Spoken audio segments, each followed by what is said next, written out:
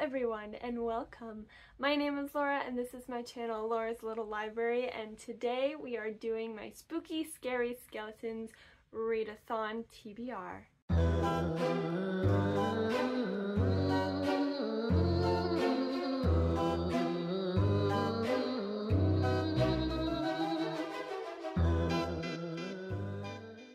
So in case you missed it, it is the Spooky Scary Skeletons Readathon in the month of October coming up now, and I'm going to share with you the books that I plan on reading for this TBR. Hi! I will also have the TBR videos of other co-hosts linked down below, as well as Nicole from Nicole's Book Nook, who is the one who runs this whole thing. So if you need more inspiration or some of the books I list here you maybe have already read, then you can check out other people's videos as well. But these are the books that I'm going to read, so if you need help for some of the prompts, maybe this can help you. So for the first prompt, it is to read a classic horror thriller, a classic horror book, classic being something that's 30 years or older. And so for this I'm actually going to go with Dracula. I was supposed to read this for class like years ago, and I started it, but I never actually finished it. But I really do want to finish it. I think I hit a dry spot in the book. So this year I want to pick this up and I want to finish reading it. So this will be my classic horror book. And then the second prompt is a book about a serial killer, and this can be fiction or nonfiction. And so I'm actually going to go with Magic, Lies, and Deadly Pies by Misha Pop. This is obviously a fiction book. It's not true. It is about a woman who kills people through her baked goods. So the first time she killed someone with a pastry was an accident, but then she develops a reputation, and now she goes after the bad people on the streets through her baked goods. I've got a lot of like thriller horror books on this TBR, but I've got a couple on here that will give me a break. So this is much more of a lighthearted serial killer book, if you will. The third prompt is, and I don't think I'm going through these prompts in order, and you don't have to read them in order, which is another beautiful thing about this readathon. But the third prompt that I am addressing is to read a book with orange on the cover or in the title. For this, I am going with Mother-Daughter Murder Night by Nina Simone.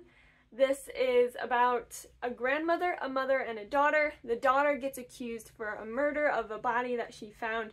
So grandma and mom are gonna go and prove her innocence. So it's not a lot of orange, but there aren't really too many thriller books with orange on them.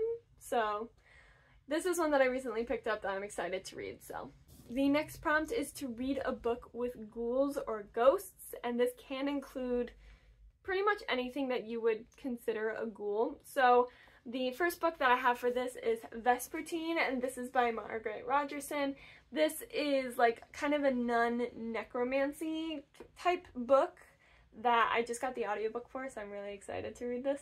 So I'm not super sure if this really falls under the realm of ghost. It's one of those things where I just have to read the book and find out, but just in case it doesn't have any ghosts or ghouls or anything in it, I do have a backup book, and that is Where the Briars Sleep by Emma Bevan.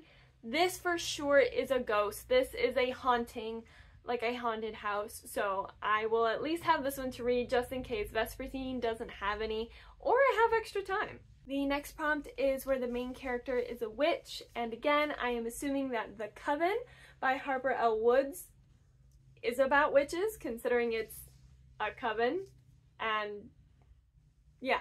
So I'm very sure that this gorgeous book is going to be about witches, but I do have another backup for this as well. I don't even know much about what this book is for. It was kind of a cover buy, I'm not gonna lie. But yeah, it's coven politics and coven drama. But like I said, I do have a backup book just in case, or really if I have time. Maybe another book that just is on my spooky TBR that I want to talk about is The Witch and the Vampire.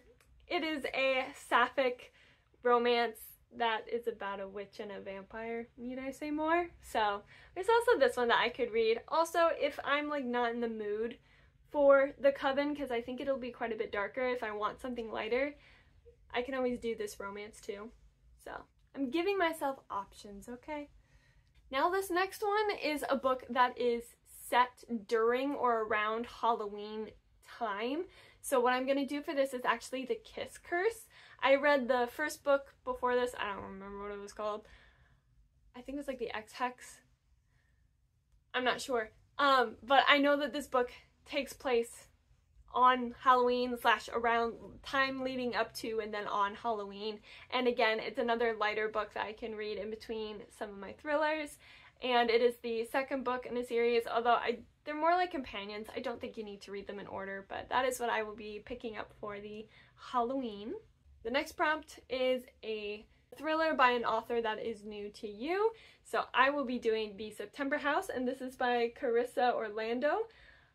Never heard of her before, hadn't heard of this book. I know it is a haunted house book, and it's The September House. I wanted to read it in September, but I just didn't quite get to it, so I will try and read it probably first thing in October. This could double for the orange cover prompt, as it is pretty reddish orange, but I wanted to have at least one book set aside for each prompt, even though quite a few of these could double up, just in case I need to. But if I have the time, I also want to read this. Then the final prompt is to read a book with a black cover. Some of these books, their covers are very black, and so they could always double up. But for this one, I have two options.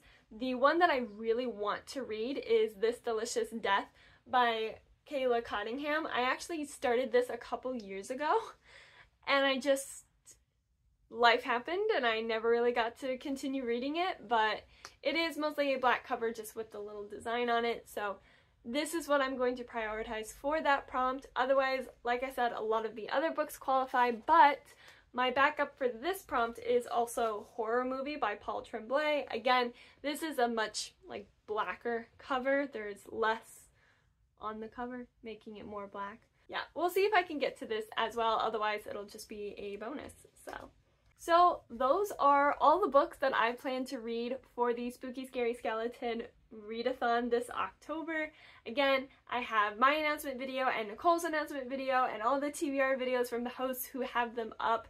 So if you're a host and you're watching this video and I don't have it linked, please comment it down below. I feel like I'm one of the last hosts to put up my TBR videos, so hopefully everybody else has theirs out. But seriously, if it's not there, comment down below. Even if you're not a host, feel free to just comment your TBR video down below as well if you're participating.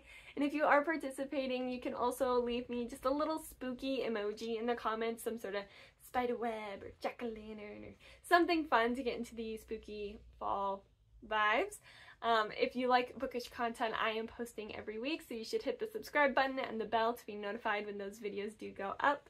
If you like this video, give it a thumbs up, that way you can let me know. I also have other bookish social media linked down below, so you can follow me there and keep more up to date with what I am reading. And as of right now, I'm actually reading What Once Was Mine by Liz Braswell, which is a Twisted Tales, a Disney Twisted Tales book. It is what if Rapunzel's mom drank from the wrong flower, so not the sunflower but the moonflower.